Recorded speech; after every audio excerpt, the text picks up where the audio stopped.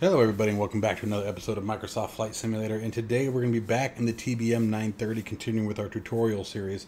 And primary focus for today is customization of the MFD and PFD, the multifunction display and primary flight display. It's got a bunch of different customization options that you can do as far as setting it up the way you like, and the nice thing about the TBM and the way it's built out, especially with the modifications to the G3000, is that you are able to, or it retains that information between flights. So, however you set it up today, you close the sim down, a couple days later, your settings will still be there. So it's really handy. I know it's the case for most of the settings. I'm not 100% sure on all of them, but most of them. So without further ado, let's go ahead and just jump into the cockpit. We'll get the aircraft started up, and then take a look at some customization. Alright, so in the seat, we're going to do a real fast startup here. Sort of burn through it. Get our battery on, our generator on, ignition over to on, auxiliary boost pumps to on, fuel selection set to manual. Go ahead and throw those nav lights on, the pulse light on. Come downstairs for a second, bring up the MFD, clear the yoke, air conditioning off, hot airflow down to the floorboard. Quick lights test on the gear, verify the gear is down. Lights test on the dash panel, all looks good, and let's go ahead and get her started. So from here, let's turn our oxygen on too. Grab that starter switch, give it a big 1 and a big 2.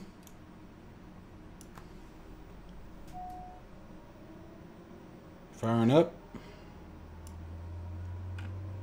Over 13 on the NG. 13's good, coming to low idle.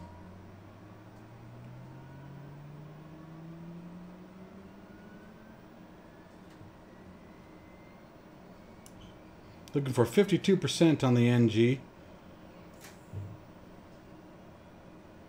ITT's good. And there's our 52. Let's go into flight idle.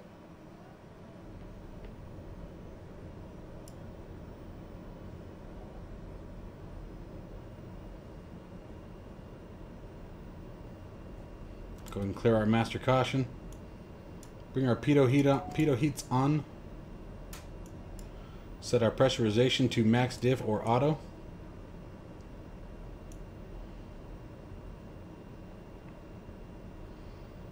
Engine stabilized. Fuel selection, go over to auto. Auxiliary boost pumps to auto.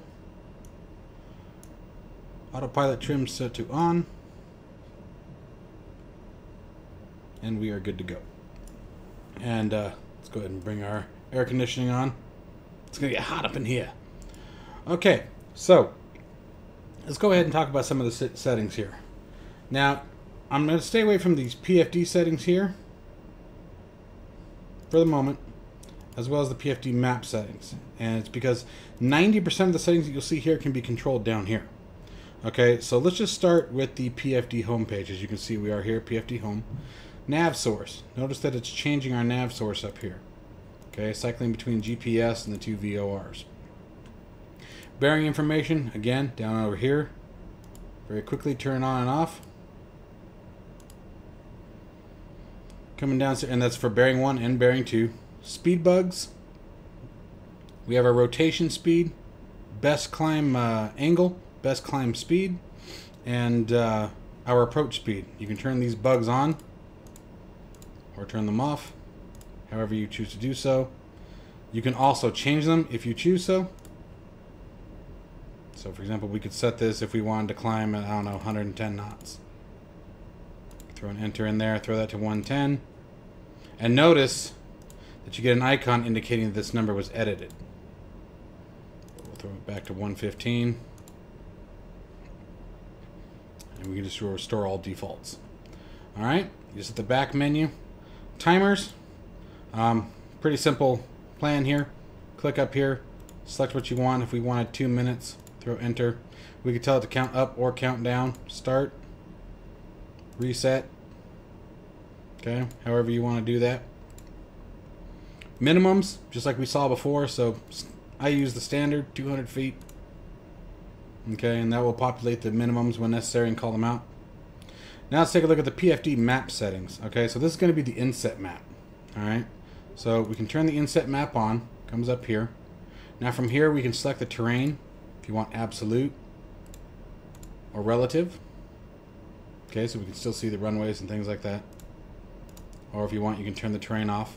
You set the distance at which you want it to be displayed. Aviation, you can turn your airways off, airports, VOR, and NDBs. Okay, however you want to do that, depending on the type of flight you're doing, you may want to just stick to the VORs and NDB stations. So full customization of what displays on the map. Heading orientation, you can have it track up always, or we can set it to north is always up. Notice that we turned, so here's north, but the aircraft's actually facing west. I personally prefer track up.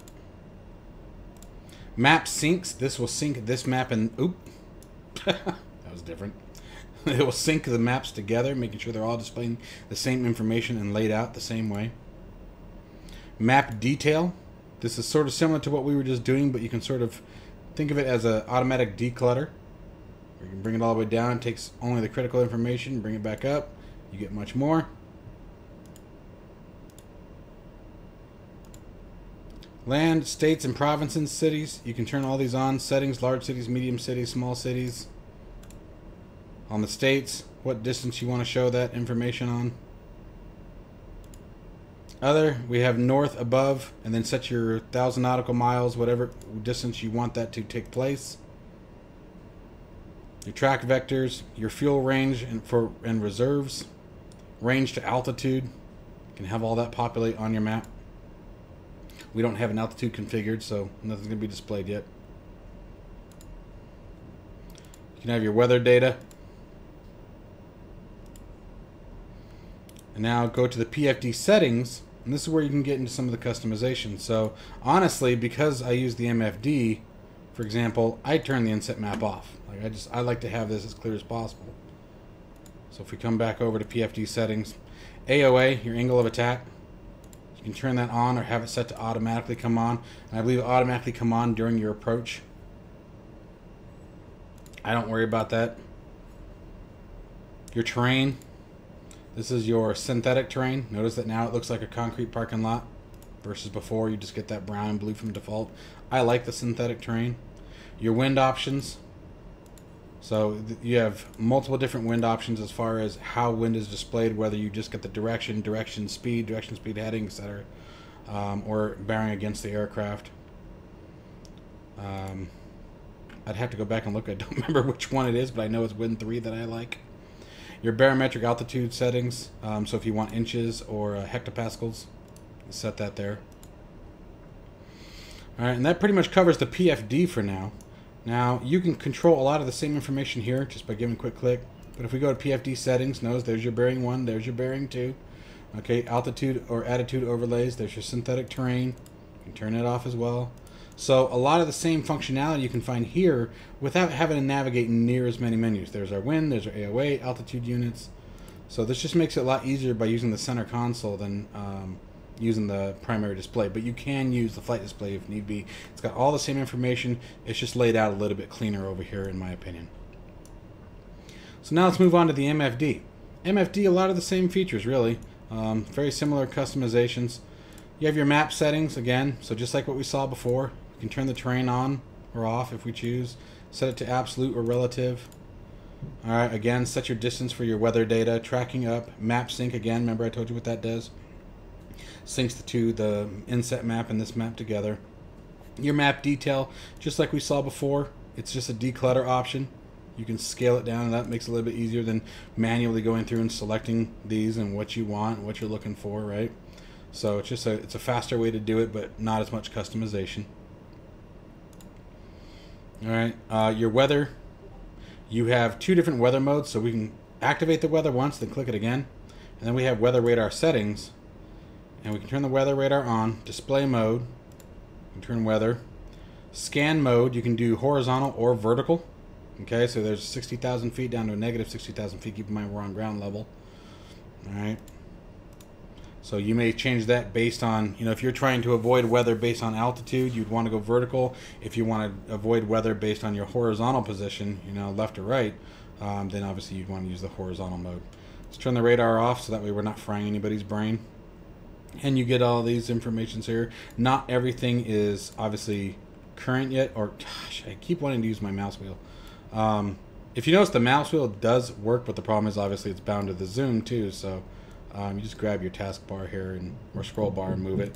Turn your bearing lines on and off if you choose, however you want. So there's plenty of customization there, which is cool. Coming back again.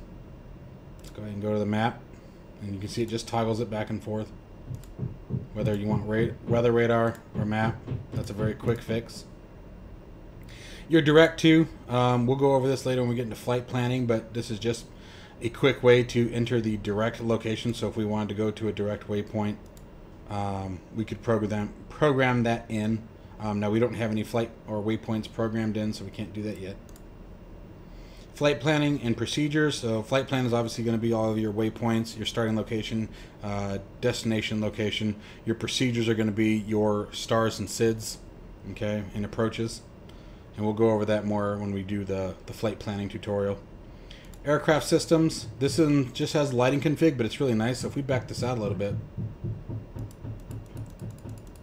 it adjusts everything. If you watch, everything is getting dimmer. Or you can just grab it. So this is really handy during night flights.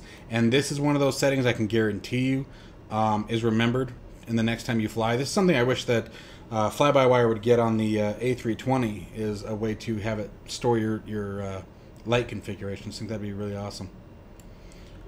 Not that that plane isn't awesome enough. I am not complaining in any way, shape, or form. I love that aircraft. That's why I joined the QA team. Let's see here, utilities. And this is setup, avionics settings.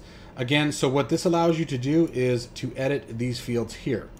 Okay, now obviously there's going to be a lot more, it looks like, coming. We have system, units, alerts, audio. Those aren't functioning yet, but what we can do is, let's just pick one of these here. If we wanted estimated time of arrival, okay, we can click that. Notice we have an estimated time of arrival now. Now I do like having the ground speed there, so I'm going to put that back. Ah! Where'd you go? Uh-oh. Did I ruin it? That's not good.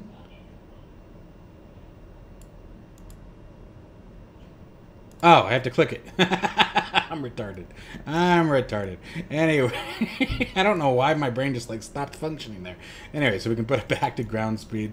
So you can configure this with the information that you like, which is really handy. That's really awesome. Backing up one more time here. Back up again. Back up again. Takes us back to the first menu here. We already talked about the speed bugs. It's going to be the same as what we saw before. You know, you can have your the same information that we talked about previously, so I'm not going to go over that again. Waypoint information. Right now, we only have the airports, but you can type in a specific airport, select it, and give you your frequencies and your runway information, which is nice. And then, obviously, your nearest, and this is where it gets handy. So we can go nearest VOR, okay, and then we can program it and automatically tune it, which is really handy. So if we could tune it, we could go to nav1 active or standby. So we could set it to the active. And now the nav1 activation, so we can go VOR. And we are tuned to that VOR station that we just selected. See, 116.5, 1165. So again, another really handy feature.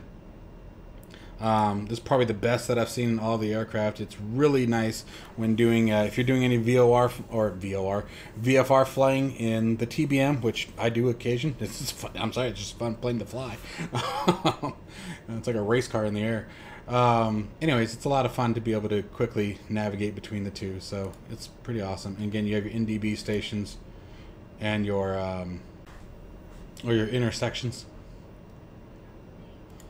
Back that up here. Sorry, I had somebody come into the room. And then finally, the last really handy piece about this is this half and half window. Okay, so we can bring up the maps, and you can see currently we have this map, or the white map is selected. We can change that to weather. Now I haven't figured out, and I don't know if it's available yet. It may not be active yet, but I haven't figured out how to swap between the two screens. So I don't know if that's something that's an option. Because nothing I do... Oh, there it is right there. I could have sworn. You know what? I must have been hitting the big one. So there you guys go. We learned something together. So use the top knob. I must have had my mouse down too far. Use the top top knob, and you can cycle between which screen is doing what. And so from here, we could also, you know, bring up the flight plan. Oh, that's... No, never mind. Sorry. I'm trying to think of anything else that we would put on the screen. I guess it would only be weather and map for now, so that's pretty simple, I guess. But this would actually be handy, you know, if we want to do something like that. It would plot weather radar's on. We're going to see some weather here. If we're trying to clear it by altitude, we can see it over here and just our altitude. It's kind of cool. Anyway, and then just give that full screen a tap, turn off. I'm really glad I learned that. That's pretty awesome. But that is pretty much it for customization of the MFD and PFDs. But play around with it a bit, guys. Figure out what you like having on your screens, what you don't. Your bearing informations that we saw previously. So if we come back and play, you know, these guys here, these are going to be your in relationship to your nav1 and nav2. Okay. In this case, we can see that we have nav1 selected. So nav1, if we tap that again, takes us to nav2. Or maybe the GPS on one and VOR on another, or however you wanted to do it. All right, but play around with it, set it up the way you like. You'd be surprised how much that actually makes the flight experience better, being able to customize a lot of this stuff, especially the lighting. As silly as that sounds, some of these screens are super bright at night.